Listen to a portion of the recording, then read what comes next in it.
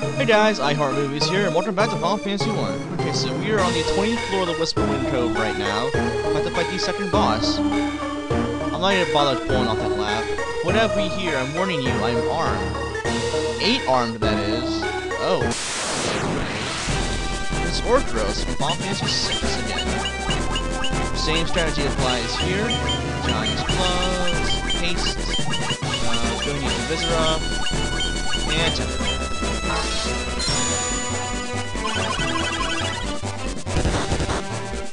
Yeah, after this boss, there's actually only 2 more left in the entire game. There's one boss on the 30th floor and the 40th floor. And after that, Final Fantasy 1 will actually be over.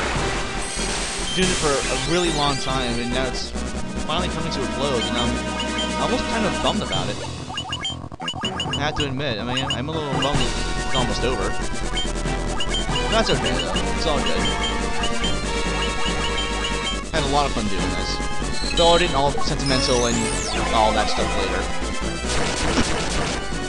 Yeah, once we hit the final boss here, I'll be a little more reminiscent and all that stuff. But for right now, let's kill this guy.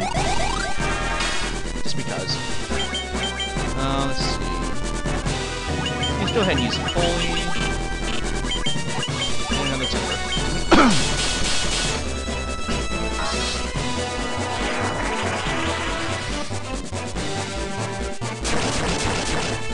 Nice.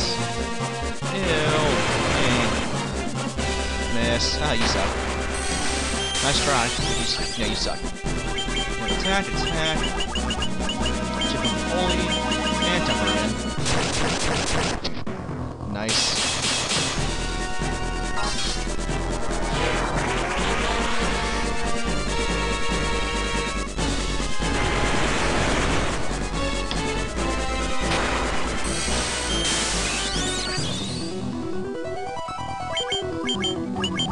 Yeah, really easy here for this guy. Again, yeah, Orthros has... So it's 17,000 lives. But no, he's dead already. Yeah, that was extremely easy. Again. And for defeating him, we get the Rune Staff. That is a very nice weapon. It's made for white wizards. See, it's very powerful for white wizards and good accuracy. But the reason why it's so good is because it casts Healer Row when used, which is very useful. So I prefer not equipping that and using that for free healing. Alright then guys, so next time on Final Fantasy 1, we will fight the third boss on the 30th floor of the Whisperwind Cove. This has been iHeartMovies signing off, guys. Have a nice day. Thanks for watching.